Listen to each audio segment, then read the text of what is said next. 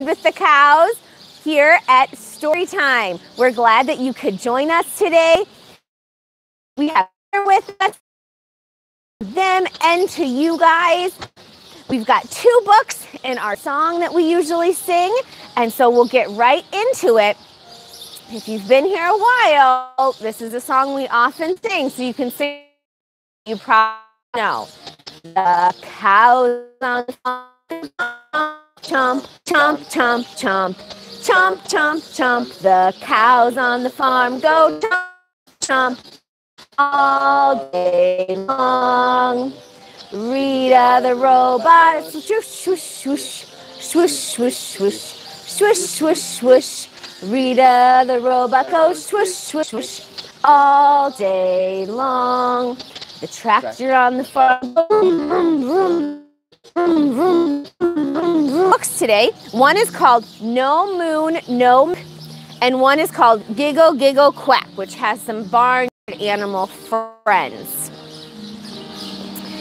So this book is called No Moon and No Milk. Look at that silly, silly cow, huh?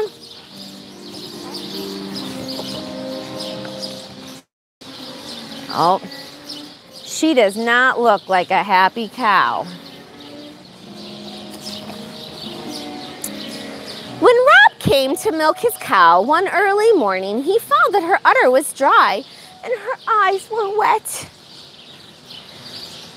Martha, you're crying. Are you sick? Rob asked. Yes, sick of being a cow. It's eat grass, get milked, eat grass, get milked. Martha drew in a quivering breath. I want to do more than a cow around in a pasture all my life. Well, where else would you like to cow around? Rob asked as he looked into his empty bucket. The moon, Martha announced. You can only go to the moon if you're an astronaut, Rob said. Or a cosmonaut, Martha declared. I'm not really sure that they let cattle into the space program, Rob said. My great-great-grandmother jumped over the moon. If she can jump it, I can walk it. But I never promised you the moon, Rob said. Now do me more a favor and let down some milk. Martha shook her head back and forth, flinging her tears through the air. No moon, no milk, she bellowed. But Rob knew that there was no way to take Martha to the moon, so he took her to the Venice Beach in Southern California instead. Hang 10, Martha, Rob shouted. Did you know there's not a drop of water for surfing on the moon? Cows don't surf, Martha said. I know, Rob said. No moon, no milk. No moon, no milk, Martha confirmed. But Rob knew there was no way to take Martha to the moon, so he took her to Crater Lake National Park in Oregon instead. Look, Martha, a real, Rob said. I'll bet Crater Lake much more mysterious, Martha grumbled. But Martha, cow won't fit into a space apple, Rob cried. No moon, no milk, she said. I'm telling you. But Rob knew he couldn't take Martha. It's the Rockets, Rob said. Rockets? Where are the rockets? Martha asked, craning her neck. Not rockets, Martha. Rockets. And you can bet there's no dancing like that on the moon.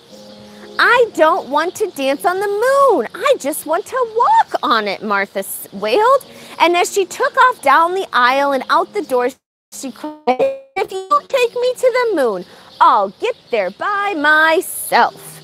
Rob threw up his hands in frustration and ran after his stampeding cow. When he saw that she was heading for Central Park, he hopped on a bus, hoping to head her off uptown. Meanwhile, Martha caught up to a passel of skaters darting through the park. Excuse me, but could you direct me to the moon? Martha asked. She trotted alongside them. Follow this path, then hang a left at the fountain, a skater replied. Martha mooed her thanks and galloped on. Rob had just gotten off the bus across from the American Museum of Natural History when Martha rounded the corner and came to a complete hoof-sliding halt in front of him. A science museum, Martha moaned. What on earth can a cow do in a science museum? There's a replica of the lunar surface you can walk on, Rob offered. Martha was already across the street and through the front doors of the museum before Rob finished his sentence.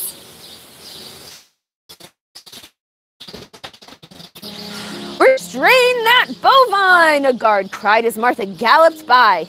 I hope this works, Rob said to himself as he borrowed a space helmet from a display case and ran after his cow. I wouldn't recommend that the next time you're in a museum, by the way. Meanwhile, Martha had lost the guard in the domesticated animals exhibit. I swear I saw a cow running through here, a guard exclaimed to the curious onlookers. Did you see Martha? As soon as the crowd and the guard had disappeared, Martha headed for the moon. Rob was waiting for her there with a space helmet. I pronounced the cow that hung across the path to the lunar surface and bowed. As Martha put her first hoof on the moon, she said, one small step for cow and one giant leap for cow kind.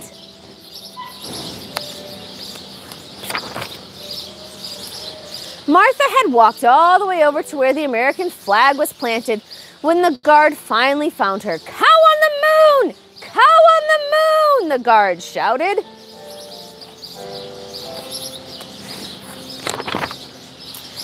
Back to earth, Martha, Rob yelled, and they both ran through the museum and out the back exit, leaving the breathless guard far behind. So how was it to cow around on the moon, Martha? Rob asked as he squirted milk into his bucket the very next morning. Oh, it was okay, Martha said. Okay, Rob exclaimed. Just okay? Yeah, now I know why my great-great-grandmother didn't stop to cow around up there. Why? Asked Rob. There's no grass, Martha said. The end. So maybe you have gone on vacation to a science museum or all the way out to the coast or to New York City. There's so many cool places to explore. And our cows behind us, they're actually pretty happy to stay here. They kind of like consistency and don't really like adventures, even when some of them sometimes might accidentally sneak out or something. They usually hang around because they don't actually want to leave the herd and their barn and their food. So even though Martha had a pretty fun, crazy adventure, for the most part, as she learned in the end, she just kind of wanted to stay home and be a cow. So next, we have barnyard friends. So here on our farm, we only have dairy cows and some cats, but in lots of fun books, we have lots of different kinds of barnyard animals, like you might find at a petting zoo. So there are some cows that are along in this story called Giggle, Giggle, Quack.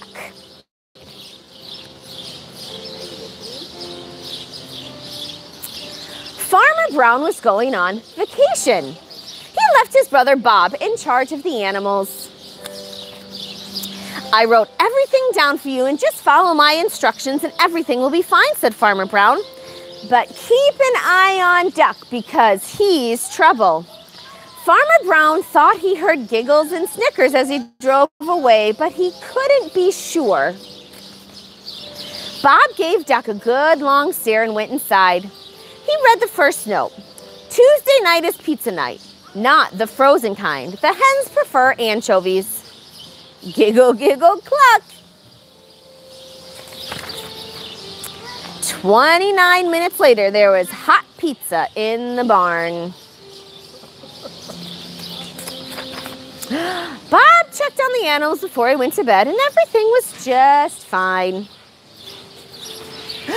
Wednesday is bath day for the pigs. Wash them with my favorite bubble bath and dry them off with my good towels. Remember, they have very sensitive skin. Giggle, giggle, oink.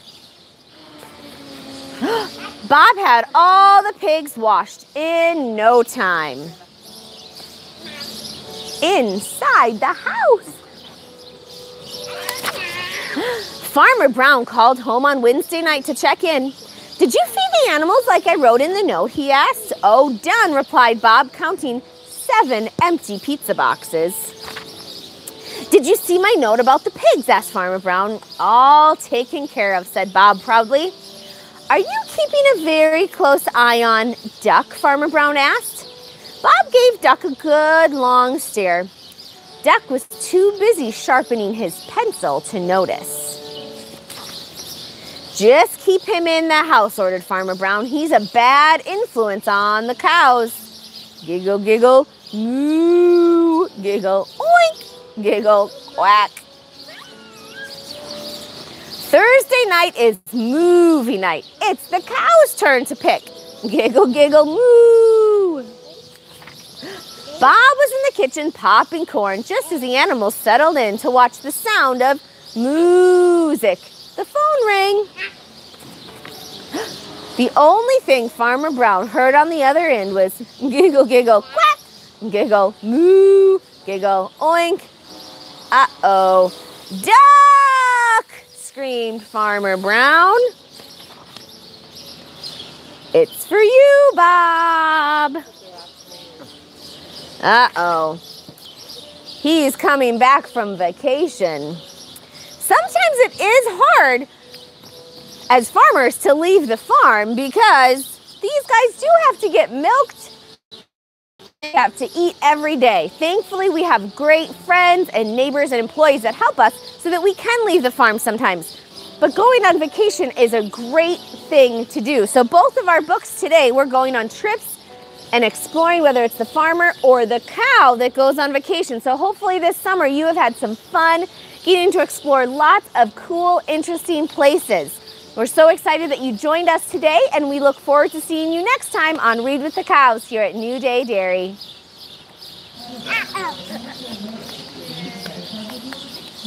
Hello. Did I have a